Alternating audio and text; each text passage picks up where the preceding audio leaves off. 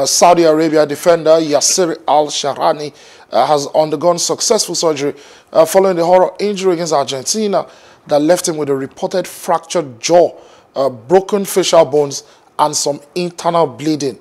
The 30-year-old was stretchered off the field in Saudi Arabia's historic 2-1 victory of Argentina after a sickening collision with goalkeeper Mohamed Alouis. The Saudi Arabia goalkeeper had jumped for a high ball late in the game against Argentina, and his knee slammed into the face of Al Shahrani, who was running in the opposite direction. His other knee collided with the stomach of his teammate. Al Shahrani was first rushed to a hospital in Doha before being flown back to Riyadh the following morning.